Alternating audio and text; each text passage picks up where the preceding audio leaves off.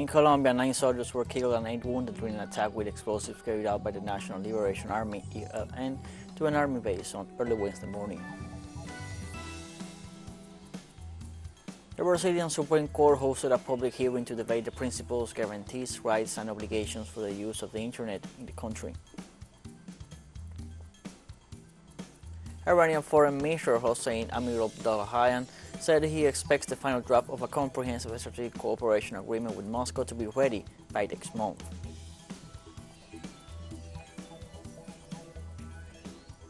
Hello, welcome to From the South. I'm Luis Alberto Matos from the teleSUR studios in Havana, Cuba. We begin with the news. In Colombia on Wednesday, 9 soldiers were killed and 8 wounded during an attack with explosives carried out by the National Liberation Army to an army base at 3 a.m. local time. The attack base is located in Catatumbo, a rural area of the municipality of El Carmen, department of North of Santander. The victims were 2 non-commissioned officers and 7 young soldiers enrolled in the military service. Colombian President Gustavo Petro condemned the attack through his Twitter account, saying the ELN is turning its back to the peace process and the Colombian people. Petro announced that he has called the ELN delegation to the dialogue table along with the accompanying countries because, in his words, the peace process must be serious and responsible with the Colombian society.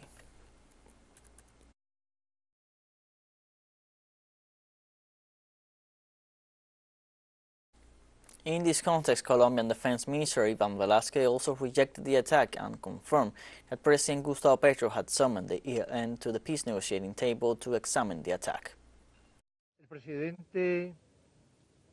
The President has just summoned the delegation at the negotiating table with the National Liberation Army. He has called them to examine this attack, which is a very serious incident, which we deeply regret, and we express solidarity with the relatives of the 2 non-commissioned officers and with the 7 soldiers killed. We also want to express solidarity with the army. On Tuesday, some 2,000 indigenous people of Ecuador rallied to ask the Constitutional Court to give the green light to the impeachment trial against President Guillermo Lasso. The highest court has in its hands the last word on whether or not to give way to the trial proposed by a sector of the legislative, where the opposition is a majority but dispersed. The indigenous people advanced to the seat of the court before going to the National Assembly, where they presented a bill for the management of water sources. This is the second attempt by the legislative to remove Lasso from office. In June, in the midst of the indigenous protests due to the high cost of living, opposition legislators presented a motion to dismiss the president for serious social commotion but did not gather the necessary votes.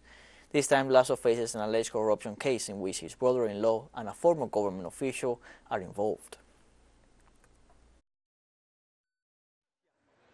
This government is no longer legitimate, therefore it must listen to the people. We believe it is important that the Constitutional Court, if it does not want a reaction from the people, guarantees through constitutional democratic means the impeachment trial of the government of President Guillermo Lasso. We are here to demand that the Constitutional Court of Ecuador approve the impeachment trial because in the whole Amazon there is violence, crime, assassinations. The Brazilian Supreme Court hosted a public hearing to debate the rules of the civil framework of the Internet, which establishes the principles, guarantees, rights, and obligations for the use of the Internet in the country. The 2-day hearing had some notable participants such as Google, Facebook, Twitter, and ByteDance Brazil. Among others, in these type of meetings, the public is invited to offer its view on the interpretation of a law. The Marco Civil, in particular, came at a time where the debate on Internet regulation is at the forefront of public policy discussions, not only in Brazil but in the entire world.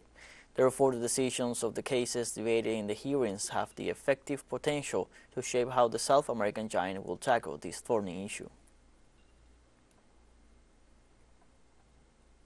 On Tuesday, Argentinian President Alberto Fernandez met with United Nations Secretary General Antonio Guterres to resume negotiations on the sovereignty of the Malvinas Islands.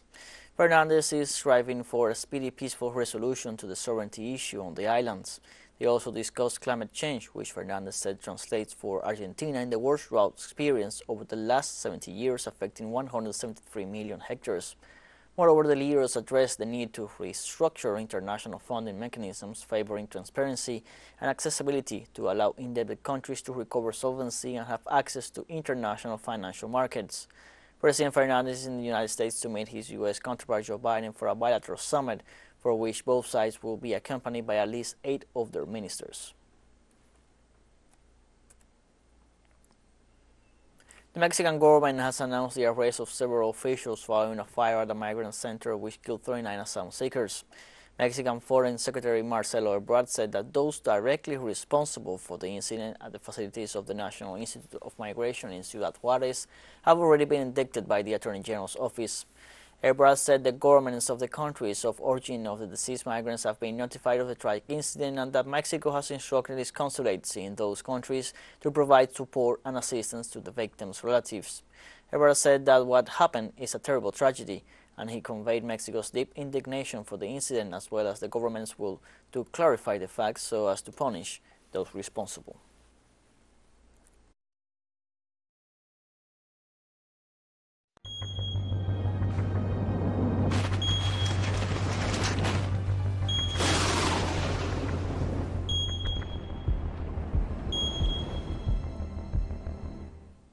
A barge loaded with 1,400 tons of methanol capsized on Tuesday in the Ohio River at Louisville, Kentucky, after a group of cargo vessels broke free from the tugboat carrying them.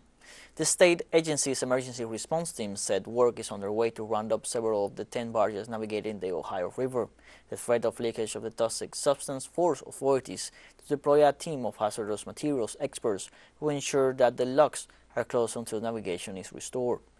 The Center for Disease Control and Prevention stated that methanol is a toxic alcohol that is used industrially as a solvent, pesticide, and alternative fuel source. However, the Louisville Water Company, which manages the water resources in the area, issued a statement assuring the population that the accident did not endanger the community's drinking water sources. This is another incident in a series of such events, as on February 3rd, a train carrying pollutants derailed near the city of East Palestine, Ohio, causing serious damage to the environment and the death of numerous animal species.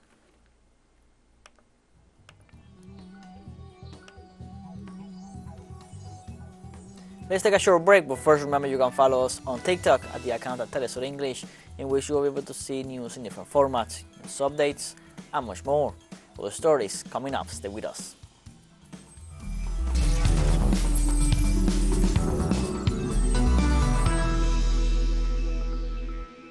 Welcome back From the South. On Tuesday, Kazakhstan's government resigned after the election of a new lower house. According to the Kazakh constitution, the government must step down when this chamber of parliament is elected. In the meantime, the cabinet of ministers will exercise its functions until the new executive is approved. According to the legislation, the president of the country, after a consultation with the parliamentary groups, must nominate the prime minister and subsequently appoint him to the post under parliamentary approval. Kazakhstan held parliamentary elections on March 19th, and the ruling Amanat Party won 62 of the 98 seats. President Kassym-Jomart Tokayev pointed out that the early vote was part of a modernization drive introduced after the country witnessed an attempted coup in January last year. Iranian Foreign Minister Hossein Amir-Abdollahian said on Wednesday that he expects the final draft of a comprehensive strategic cooperation agreement with Moscow to be ready by next month. At a meeting with Russian Foreign Minister Sergei Lavrov in Moscow, the Iranian minister said he expects the legal departments of their respective foreign ministries to have the text ready by April. The Iranian minister said that to that end, high-level delegations of both countries have been holding regular meetings and that the presidents have been in direct communication throughout the whole process. This has also resulted in a bilateral coordinated stance at international forums.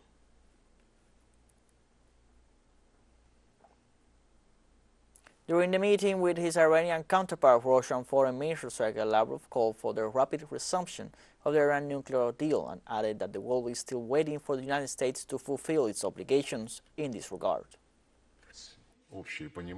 We have a mutual understanding that there is no alternative to this international agreement, which was adopted in unanimity by the UN Security Council. We are in favor of the swift resumption of the full implementation of this resolution and oppose actions that hinder it. The world is still waiting for the United States to return to its obligation under the nuclear deal. We specifically stress that all illegal sanctions against Iran must be lifted. The head of the UN Atomic Energy Watchdog returned on Wednesday to the Zaporizhzhia nuclear power plant. Rafael Mariano Grossi, Director General of the International Atomic Energy Agency, visited the nuclear power plant facilities and was recorded at his tour on Russian state TV, where he expressed his gratitude for having facilitated the presence of UN working members at the site. The UN watchdog has had a permanent rotating team at the Zaporizhzhia nuclear power plant since September. Grossi declared on Tuesday that he sees it as his duty to intensify talks between Kiev and Moscow to safeguard the facility and avoid a catastrophic accident, as he anticipated an agreement was close. However, Ukrainian President Volodymyr Zelensky then stated he was less optimistic that deal was near.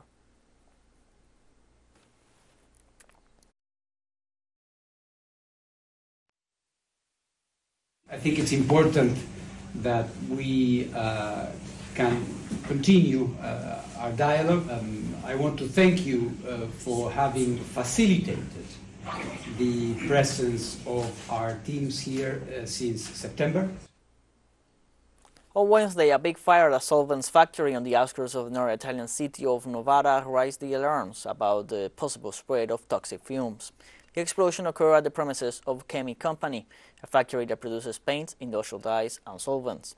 After the event, the Novara mayor, Alessandro Canelli, appealed to residents to stay indoors and children to remain in their classrooms at schools, with windows closed as the entire area is cordoned off.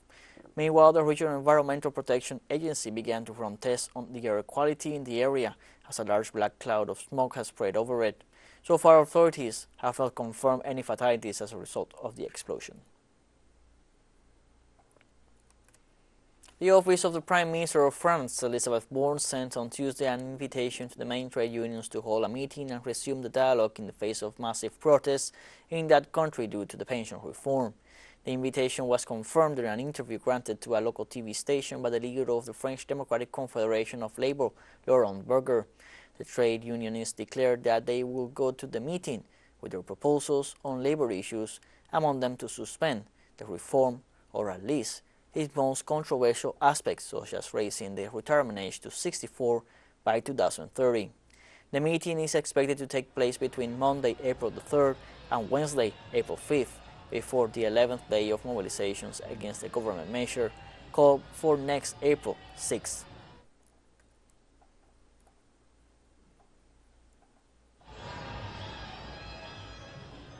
The European Court of Human Rights on Wednesday heard cases against France and Switzerland for possible failures to protect the environment and alleged inaction on climate change. The case against Switzerland is based on a complaint by an association of elderly people who call themselves the Club of Climate Seniors, concerned with the consequences of global warming on their living conditions and health. The lawsuit against France was brought by Damien Carême, former mayor of Grand-Saint, a suburb of Dunkirk in northern France, who also argues that the central government has breached its obligations to protect life by failing to take sufficient measures to prevent climate change. teleSUR English continues to grow. You can now tune in from 33 different African countries through StarSat, dial 461, and enjoy Latin American alternative broadcasts. One final short break and we'll be right back. Don't go away.